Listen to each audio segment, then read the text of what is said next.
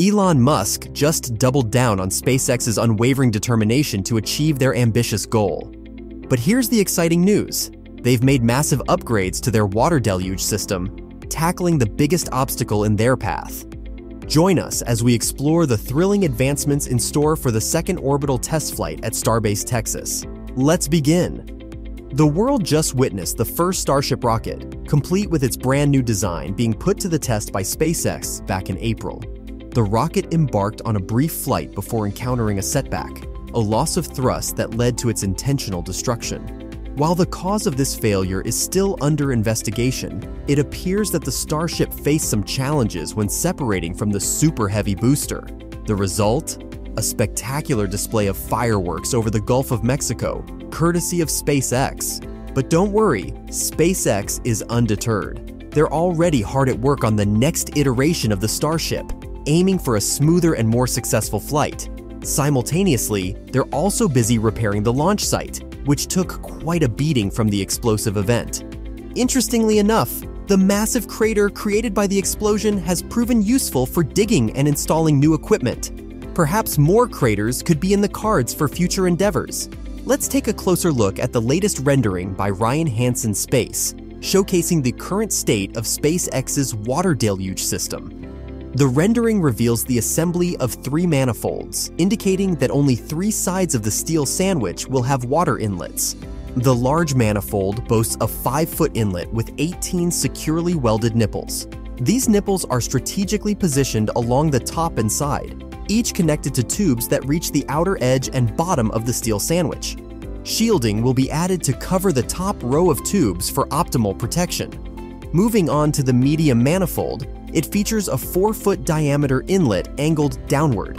Similar to the large manifold, it contains 18 nipples with welded tubes connecting to the steel sandwich in the same configuration. Shielding will also be provided to ensure its safeguarding. The small manifold, on the other hand, is a 3-foot diameter pipe, accommodating 16 nipples distributed at different locations. Notably, some inlet tubes alternate in size, combining smaller and larger tubes. All 16 tubes connect to the outer edge of the steel sandwich. Additionally, this manifold has its own distinct shaped shielding tailored to its specifications. Upon careful examination, it becomes apparent that the small manifold is best suited for placement on one side due to its specific design that aligns with existing dimensional limitations. Its elbow welded onto the end of the pipe is perfectly positioned for optimal direction. With its 5-foot pipe, the large manifold needs to be connected to the remaining open side of the Y assembly. Surprisingly, by placing the manifold along this edge, it aligns flawlessly with the Y assembly, eliminating the need for extensive modifications. Only a small section of piping will be required to complete the connection. By positioning the large and small manifolds on alternating edges, it confirms the hypothesis that every other edge will be equipped with an inlet manifold. As we delve deeper into the intricacies of SpaceX's water deluge system, we discover a clever arrangement that leaves one edge open on the north side of the launch mount, specifically designed for the placement of the medium manifold. This remarkable insight into the system was made possible thanks to the efforts of Rend Rendering, whose remarkable knowledge has been generously shared with us. We extend our gratitude to him and highly recommend following him for the latest updates on the incredible endeavors unfolding at Starbase. Indeed, this water deluge system is truly unique, and we hope SpaceX can swiftly complete its implementation. Will it be accomplished this month, or perhaps the next? Place your bets in the comments section below. Of course, all this work is in preparation for the next Starship launch, which faces several hurdles, including securing another launch license from the FAA and potentially dealing with a lawsuit. However, constructing the next rocket won't be one of those obstacles.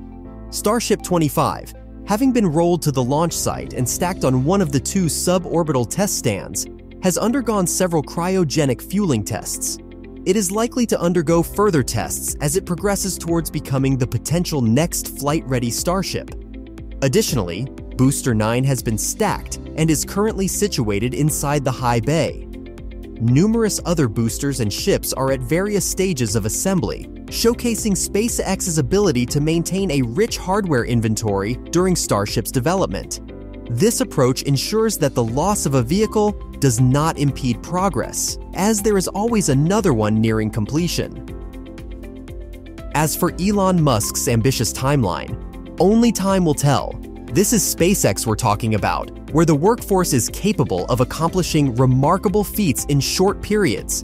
However, considering past experiences, it would be wise not to plan any trips to Brownsville solely based on a tweet.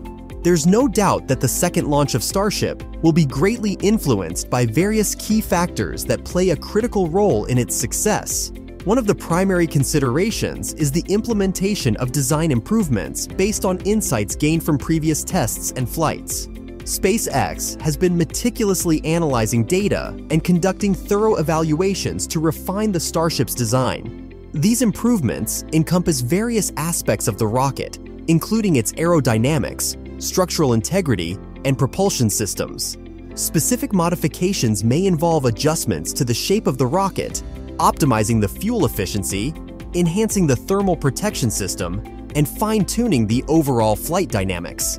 Additionally, the success of the second launch will heavily rely on the effectiveness of the separation mechanism between the Starship and its Super Heavy booster. SpaceX engineers are working diligently to address any challenges encountered during the previous launch attempts. One of the significant issues observed in earlier tests was the unscrewing problem, where the Starship faced difficulties in separating itself from the booster. This led to an unstable flight and ultimately the purposeful destruction of the rocket. To overcome this obstacle, engineers have been implementing solutions to ensure a smoother and more reliable separation process. These could involve modifying the coupling mechanisms, enhancing the separation thrust, or introducing new technologies to facilitate a seamless detachment between the Starship and the booster. Now, shifting our focus to another intriguing piece of news, Rocket Lab recently made waves with the launch of the first suborbital variant of its Electron rocket, known as the Hypersonic Accelerator Suborbital Test Electron, HASTE. Operating under a veil of secrecy, Rocket Lab successfully lifted off the vehicle from Launch Complex 2 at the Mid-Atlantic Regional Spaceport on Wallops Island, Virginia. The launch, which took place at 9:24 p.m. Eastern, was declared a resounding success nearly an hour and a half later. Peter Beck, the chief executive of Rocket Lab, proudly announced a 100% mission success for this groundbreaking flight of the nation's newest hypersonic test platform. Rocket Lab's recent launch of the Hypersonic Accelerator Suborbital Test Electron, HASTE, has left many intrigued as the company maintained an unprecedented level of secrecy surrounding the mission. Details regarding the payload, peak altitude, and speed of the flight were not disclosed. Unlike previous orbital Electron launches, both from Wallops and Rocket Lab's Launch Complex 1 in New Zealand, which were publicized well in advance, the HASTE launch had minimal pre-announcement and lacked a webcast. Only airspace restrictions published by the Federal Aviation Administration and a tweet from NASA's Wallops Flight Facility hinted at the launch period. Even the Wallops Visitor Center, usually open for public viewing during launches, remained closed. This heightened level of secrecy sets HASTE apart from previous missions. Even launches for national security customers, such as the National Reconnaissance Office, were typically announced in advance and broadcasted.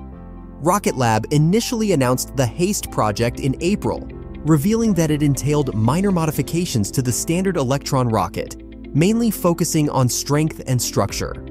The vehicle is designed to accommodate payloads of up to 700 kilograms for suborbital tests. In an interview following the announcement, Rocket Lab's CEO, Peter Beck, expressed anticipation of significant demand from the Defense Department for hypersonics testing and target applications. Beck highlighted the cost, frequency, and unprecedented accuracy of obtaining exact trajectories through HASTE. Furthermore, Rocket Lab expects to achieve greater economies of scale for HASTE as it shares similarities with the standard Electron rocket. The company aims to leverage increased production numbers to reduce costs, as Beck emphasized during the April announcement. Wallops, known for its suitability as a test and research range, will exclusively host future HASTE launches, aligning with its core mission. During a recent earnings call, Rocket Lab projected a total of 15 Electron launches in 2023, encompassing both orbital missions and HASTE flights. However, specific details regarding the split between the two types of missions were not disclosed. The recent HASTE launch marked the 6th Electron launch of the year, demonstrating Rocket Lab's continued momentum in the industry. So, do you think Starship is ready for a second launch with the upgrades in water deluge system? Share with us in the comments below. And if you enjoyed this video, show us some love by hitting that like button and leaving a comment down below.